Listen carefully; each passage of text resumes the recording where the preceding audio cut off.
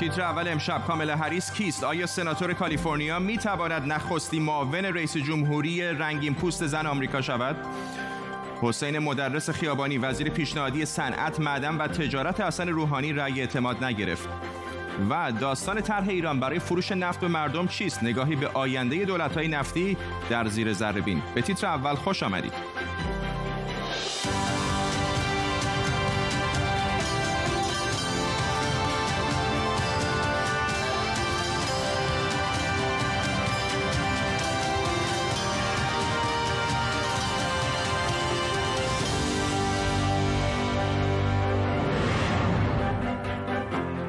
سلام بر شما. در انتخابی تاریخی جو بایدن نامزد دموکرات‌ها برای ریاست جمهوری آمریکا، کاملا هریس سناتور ایالت کالیفرنیا رو به عنوان معاونش انتخاب کرده. اگر جو بایدن پیروز بشه این اولین باره که یک زن به عنوان معاون نامزد رئیس جمهوری یکی از احزاب اصلی آمریکا انتخاب میشه. در طول نیم ساعت آینده تیمی از خبرنگاران و کارشناسان ما رو همراهی میکنه واشنگتن دی سی تا بهمون بگه که انتخاب خانم هریس با چه واکنش‌های همراه بوده.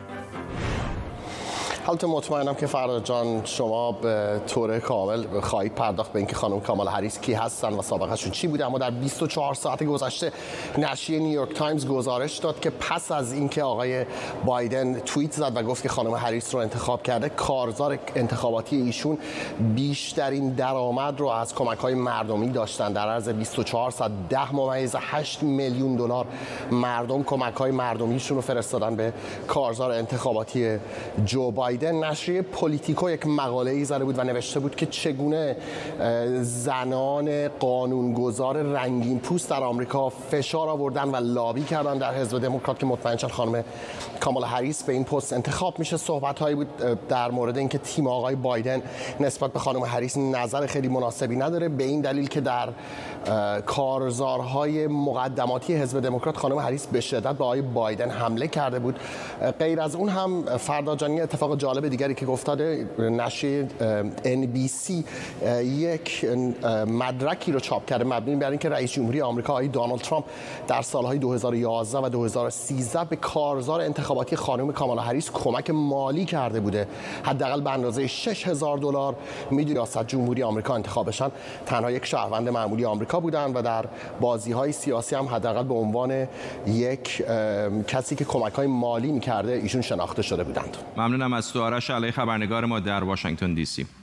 از دیشب تا حالا انتخاب کاملا هریس به عنوان معاون رئیس جمهوری بعدی حزب دموکرات جو بایدن در انتخابات آمریکا خبر اصلی بیشتر رسانه‌ها بوده. انتخابات ریاست جمهوری آمریکا حدود 2 ماه و نیم دیگه برگزار میشه. معاون نامزدها میتونن در پیروزی یا شکست اونها نقش مهمی بازی کنن. انتخاب جو بایدن با کمی تأخیر البته صورت گرفت، اما همه انتظار داشتن که انتخابش یک زن و احتمالاً رنگین پوست باشه. اینها چند تا از گزینه‌های احتمالی بودند: کاملا هریس سناتور ایالت کالیفرنیا، الیزابت وارن سناتور از ماساچوست، تامی داکورت سناتور ایلینوی و سوزان رایس مشاور امنیت ملی در دولت اوباما و چند زن دیگه. در نهایت ولی خانم هریس بود که بیش از دیگران نظر جو بایدن رو جلب کرد. اما حالا که جو بایدن اگر رأی بیاره، آمریکا که 4 سال پیش نتونست یه رئیس جمهور زن داشته باشه، چند ماه دیگه میتونه یک معاون رئیس جمهوری زن داشته باشه. اما ببینیم کاملا هریس کیه؟ پدر و مادرش مهاجر و دانشمند بودند. پدرش ژامائیکایی و مادرش هندی. خودش رو فقط آمریکایی میدونه بدون هیچ ربطی به نژاد و تبارش. حقوق خونده و از دوران دانشجویی وارد فعالیت‌های سیاسی شده و علیه تبعیض نژادی مبارزه کرده. بعد از دکترا گرفتن و پروانه وکالت گرفتن بلافاصله وارد کار در دادستانی شد. سال 2011 میلادی اولین دادستان عمومی ایالت کالیفرنیا شد که هم زن بود و هم رنگین پوست. اما دوران دادستانی او در کالیفرنیا بدون حاشیه نیست. منتقدانش، حتی بعضی از همحزبی‌هاش، میگن دوران او پر بود از بازداشت و زندانی کردن سیاه‌پوستان برای جرایم خرد مثل مصرف مواد مخدر. سال 2016 به سنا راه پیدا کرد و در اونجا بعد از مدتی عضو کمیته قضایی سنا شد. کمیته‌ای که اسمش همزمان با گزارش رابرت مولر درباره بررسی دخالت روسیه در انتخابات 2016 آمریکا خیلی خبرساز شد. اسم کاملا هریس همینطور در مخالفت با سیاست‌ها و فرمان‌های اجرایی ترامپ هم زیاد شنیده شده. مثلا در مورد ممنوع کردن موقت صدور ویزا برای ایرانی‌ها و چند کشور دیگه، یا سیاست جدا کردن والدین از بچه‌های مهاجران غیرقانونی. اما ببینیم خانم هریس در مورد ایران چه موضعی داره. هریس تاکید کرده که میخواد آمریکا دوباره به برجام برگرده و مخالف اقدام نظامی علیه ایرانه، ولی در همین حال مخالف مداخله حکومت ایران در منطقه و همینطور برنامه‌های موشک‌های بالستیکش هم هست. ما به برجام برمیگردیم، ولی میخوایم که این توافق رو قوی تر کنیم. یعنی اون رو به شرط پایان پذیری و همینطور جلوگیری از آزمایش موشک‌های قاره پیما و افزایش نظارت ارتقا بدیم. خانم هریس در اعتراضات سراسری آبان ماه هم از معترضان ایرانی حمایت کرد و نوشت که حکومت به جای کشتن مردم باید به ندای تغییرات تن بده. کاملا هریس گفته با مردم شجاع ایران همراهی میکنه. حالا باید ببینیم دموکرات‌ها با این ترکیب چطور میتونن آرای آمریکایی‌ها رو جلب کنن. همراه هستیم با آرش آرامش، کارشناس امنیت ملی اینجا در استودیو و همینطور بیژن کیان، کارشناس امنیت ملی در لس آنجلس اگر اشتباه نکنم. با آقای آرامش اینجا در استودیو شروع میکنم. به نظر خیلی خوشحال میاد از انتخاب آقای جو بایدن. فکر میکنید چقدر شانس او رو زیاد یا کم خواهد کرد؟ به بیژن عزیزم که خودشون هم شهروند کالیفرنیا هستن تبریک میگم. بالاخره یک شهروند کالیفرنیا، دادستانی قدرتمند، وکیلی زبردست و یک سناتوری خوش سابقه.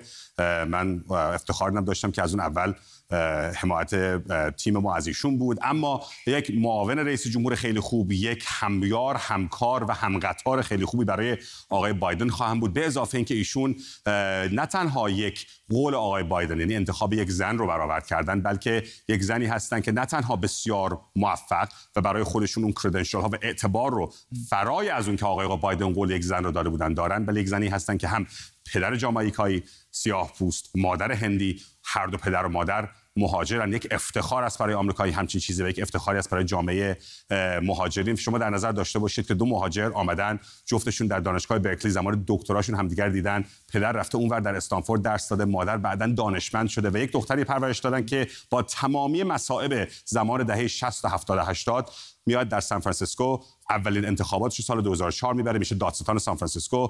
انتخابات بعدی رو میبره دادستان کل بزرگترین ایالت از لحاظ جمعیت و مهمیت در امریکا، اقتصاد ششم دنیا کالیفرنیا، و بعدم الان میشه نفر دوم روی مهمترین برگه انتخاباتی که شاید ما در نسل‌ها خواهیم داشت.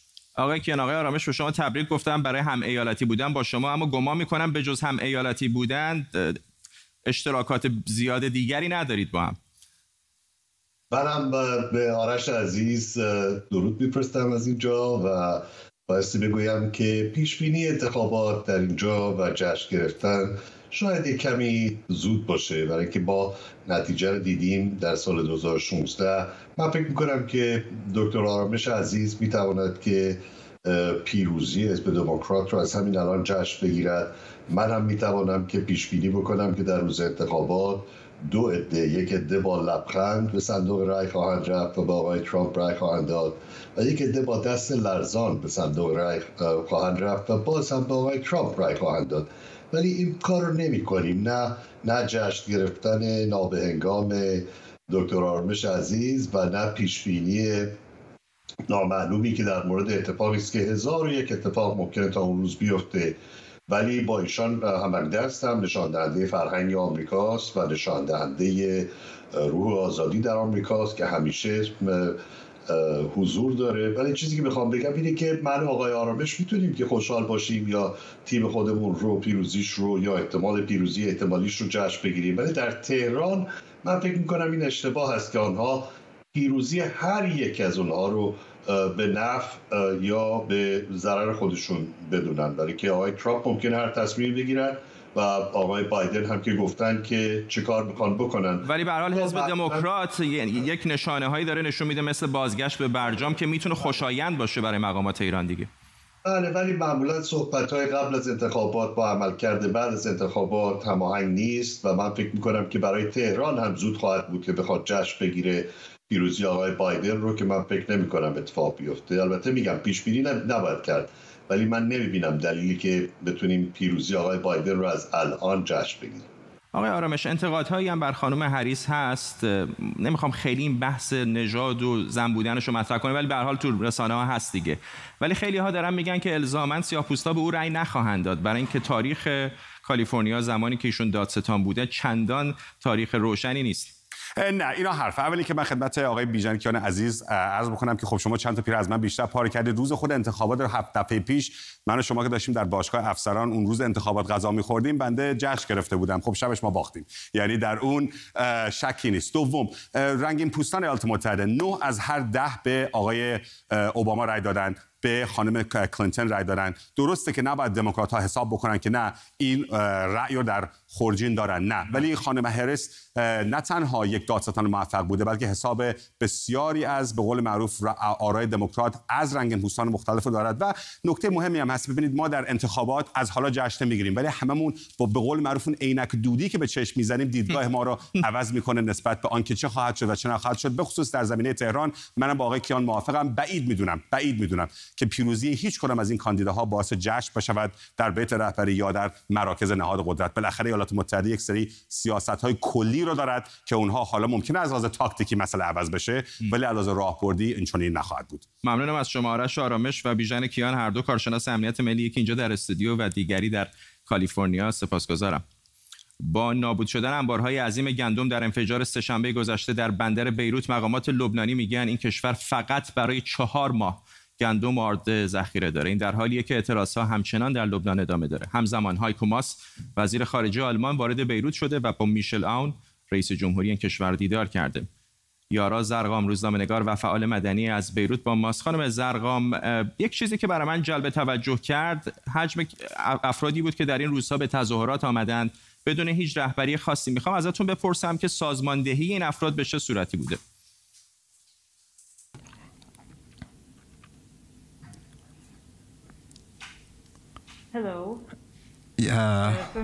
سلام. پیش از هر چیز تشکر میکنم که به من زنگ زدید و دوم اینکه میخوام هر کس که ما رو نگاه میکنه دعا کنه برای لبنان عزیز ما. و مردمی که اومدن به خیابون ها یا دارن تظاهرات میکنن، هر روز در خیابون هستن، بسیار زیاد هستن و هیچ رهبری ندارن. رهبری ما نداریم که بشناسیمش، ولی از طریق رسانه‌های اجتماعی به ویژه تلگرام و حساب‌هایی که باز کردیم برای معترضین، ما مردم رو دعوت کردیم که بیان به جاده‌ها، به خیابون‌ها. حتی همه مردم دنیا رو دعوت می‌کنیم که با ما باشن و همراه ما روی رسانه‌های اجتماعی، همراه ما با انتشار ویدیوها همراه ما باشن و به ما دلگرمی بدن و ما دلگرم میشیم که در خیابون‌ها باشیم. ممنونم از شما. یارا زرقام روزنامه‌نگار فعال مدنی از بیروت با ما. اما در ایران امروز مجلس به گزینه روحانی برای وزارت صنعت و معدن رأی نداد. حسین مدرس خیابانی که تا الان سرپرست این وزارت خونه بود با 140 رأی مخالف روبرو شد. نماینده خمینی شهر گفت جلسه امروز مجلس شبیه یه جلسه کوچک استیضاح روحانی بود. روحانی حالا با یه مشکل دیگه هم روبروست. اداره وزارت صنعت که بی وزیر مونده با سرپرست دیگه امکان پذیر نیست مگه اینکه خامنه‌ای حکم حکومتی بده. احسان مهرابی روزنامه‌نگار از برلین آلمان با ماست. مهرابی، الان از نظر قانونی چه اتفاقی باید بیفته؟ در این باره اختلاف نظر هست. البته دولت خیلی نگرانی جدی نداره درباره وزارتخونه، چون به هر حال فقط بحث مدیریت وزارتخونه نیست و چالش هایی که در کلان کشور وجود داره تنها بخشیش به وزارت صنعت برمیگرده و یک وزارتخونه به تنهایی خیلی تو اون معادله کلی تأثیری نداره. بجز این که نمایندگان میخواستن یک ضربه شستی به دولت آقای روحانی نشون بدن در اولین جلسه رأی اعتماد، خود آقای مدرس خیابانی هم خیلی ویژگی‌های لازم برای کسب رأی اعتماد رو نداشت. به عنوان یک چهره صنعتی قدیمی شناخته شده نبود و حتی به هر حال نمایندگان موافق دولت رو هم نمیتونست اقناع بکنه. از سوی دیگه به هر حال اون جذبه‌ای که معمولاً وزرا در مجلس دارن و میتونن در سخنرانی‌هاشون برخی از نمایندگان رو قانع بکنن نداشت.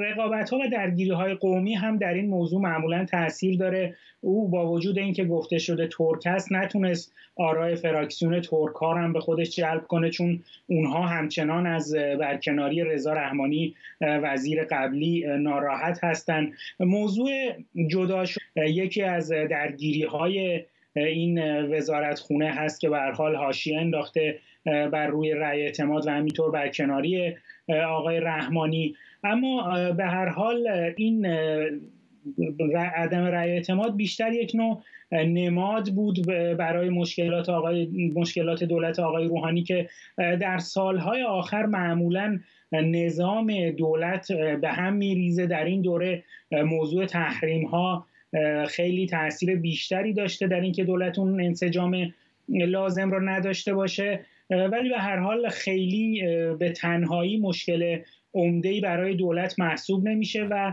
دولت یا در این باره مجوز میگیره یا سریع یک وزیر را به مجلس معرفی میکنه. احسان مهرابی، روزنامه‌نگار در برلین، ممنونم.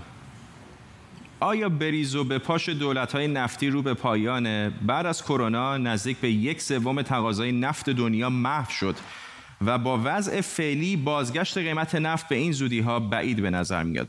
درسته که ویروس کرونا نفت رو از پا در آورد، اما به نظر میرسه افول دولت‌های نفتی پیش از کرونا شروع شده بود. دولت‌های نفتی سر رسیده؟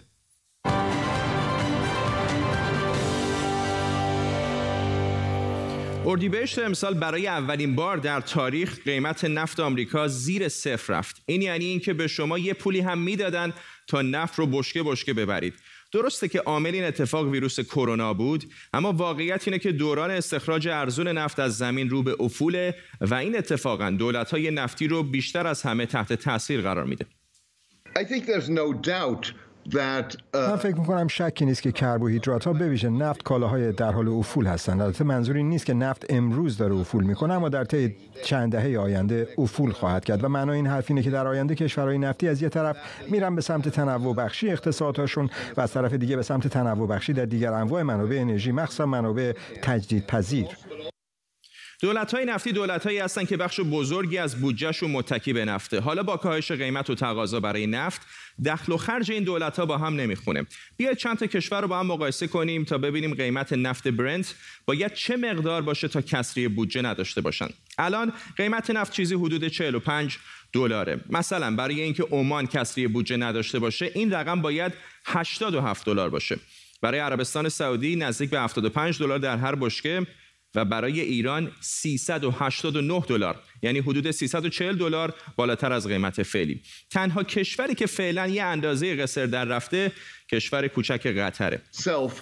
ایالات متحده خودش تولید کننده عمده انرژیه و هرچه تولید کننده بزرگتری میشه، تولید کننده های دیگه دنیا موضوعیتشون رو برای بازار داخلی آمریکا بیشتر از دست میدن. البته معنی این حرفی نیست که خاورمیانه اهمیت استراتژیکش رو برای آمریکا به کلی از دست میده، ولی به هر حال ما در طی چند سال گذشته و در واقع دوره دولت اوباما شاهد روندی بودیم که حاکی از تغییر نگاه آمریکا به اهمیت استراتژیک خاورمیانه است. خب پیامدهای این داستان چیه یا مهمترین پیامدهاش چیان؟ اول، نگاه غرب به خاورمیانه یا کلا نگاه سیاسی به این منطقه تغییر میکنه. این جمله جیمی کارتر رئیس جمهور وقت آمریکا در سال 1980 که گفته بود اجازه نمیدیم هیچ نیروی خارجی کنترل خلیج فارس رو به دست بگیره، حتی اگر شده با جنگ. حالا اینو بذارید کنار زمانی که موشک‌هایی که گفته شده ساخت ایرانن تأسیسات نفتی عربستان آرامکو رو هدف قرار گرفتن. ترامپ ککش هم نگزید و خیلی ها شاکی بودن که چرا آمریکا واکنش نشون نداد، یا حتی بیمیلی آمریکا برای حضور در لیبی، جایی که ترکیه و روسیه و امارات حسابی توش درگیرن. خب من فکر میکنم گرچه نفت یکی از عوامل تاثیرگذار در بحران خاورمیانه است، اما کانون اصلی مشکلات خاورمیانه نفت نیست. مشکل اصلی خاورمیانه دولت‌های اقتدارگرای این منطقه هستند، دولت‌هایی که نتونستن پاسخ مقتضی به نیازها و آرزومندی‌های مردمشون بدن و نقایص حکومتداری در سیستمشون رو رفع کنن. اینها مشکلاتی هستند که باید حل بشن، ولی این مشکلات واقعاً مستقل از نفت هستن و ربطی به اون ندارن. اینها همه نشونه هایی از اینه که خاورمیانه اهمیتش رو در تامین انرژی کم کم داره از دست میده. این نقشه تولید نفت پارسال رو ببینید. عربستان 11,800,000 بشکه. معنیش اینه که عربستان به نیروی کار نیاز داره. 2.5 میلیون مصری در کشورهای عربی که تولید نفت بالا دارن کار میکنن، یعنی حدود 2.5% کل جمعیت مصر. سهم کشورهای دیگه از این هم بالاتره. 5% لبنانی ها و 9% فلسطینی ها تو کشورهای عربی نفتخیز کار میکنن. پولی که این کارگرها به کشور خودشون میفرستن بخش مهمی از اقتصاد این کشورهاست. از اون طرف هم کشورهای نفتخیز بازار خوبی برای بقیه کشورهای عربن. 2 سال پیش 21% صادرات مصر به این کشورها بوده. سهم لبنان 38%، یا عمان 32% صادراتش به کشورهای عربی تولید کننده نفته. حالا فرض کنید درآمدهای کلان نفتی نباشه. بیکاری و کاهش درآمد و اعتراضات پیامدهای اولیه‌اند.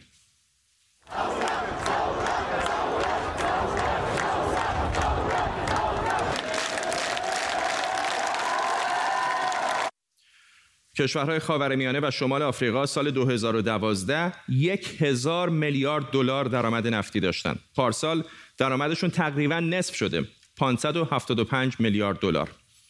و همینه که کشورهای خاورمیانه سیاست حذف نفت از بودجه رو در پیش گرفتن و این یعنی مالیات بیشتر، بالا بردن قیمت بنزین، کاهش کمک هزینه‌های رفاهی و چیزهای دیگه.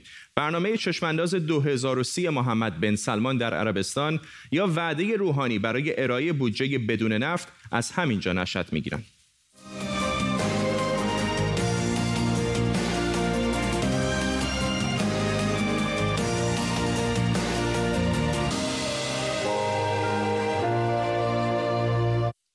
واقعیت اینه که انرژی‌های تجدیدپذیر رفته رفته جای انرژی‌های فسیلی مثل نفت رو می‌گیرن و این یعنی پایان دوران نفت قبل از پایان خود نفت.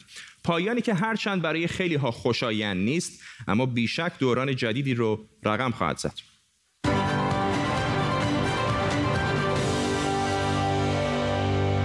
باز هم در ایران و در رابطه با نفت، محمود واعظی رئیس دفتر روحانی اعلام کرده که تضمین میده سود بشکه‌های نفتی که قراره به مردم فروخته بشه کمتر از سود بانکی نیست. واعظی امروز دوباره گفته که ایرانی‌ها از 1 تا چند هزار بشکه میتونن خریداری کنن.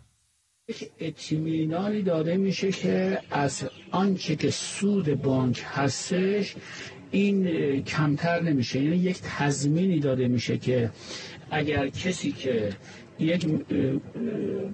مثلا یه تعداد بشکه از نفت خریداری کرد، سال آینده اگر بخواد بفروشه، اگر قیمت نفت بین المللی که الان مثلا ممکنه 38 دلار باشه، 39 دلار باشه، اون موقع شد 50 دلار، اون موقع شد 60 دلار، خب ما دیگه کاری نداریم، این به قیمت امروز خریده مثل هر کالای دیگه. حسن منصور اقتصاددان از برنموت با ما. آقای منصور، پیش از هر چیز ازتون میخوام بپرسم مثلا این داستان فروش نفت به مردم چیه؟ انگیزه اصلی ترمیم کسری بودجه است، برای اینکه دولت امسال با کسری بسیار بزرگی تقریبا بیش از نیمی از بودجه رو بروست و مجلس براش مصوبه‌ای داده که بتونه رقمی در حدود 280,000 میلیارد تومان رو از طریق وام گرفتن و راههای دیگر ترمیم بکنه. ولی مکانیزمش چیه؟ یعنی مثلا من شهروند تهرانی فرض بفرمایید اگر بخوام این نفت رو بخرم به چه صورتی باید بخرم؟ تا چه مدتی میتونم نگه دارم؟ چطوری باید بفروشم؟ معمولاً اوراق سلف از طریق بورس ارائه میشه. حالا دولت چگونه پیشنهاد خواهد کرد نمیدونیم، میتونه یه وزارت خدمت ارائه بکنه، ولی معمولا بورس.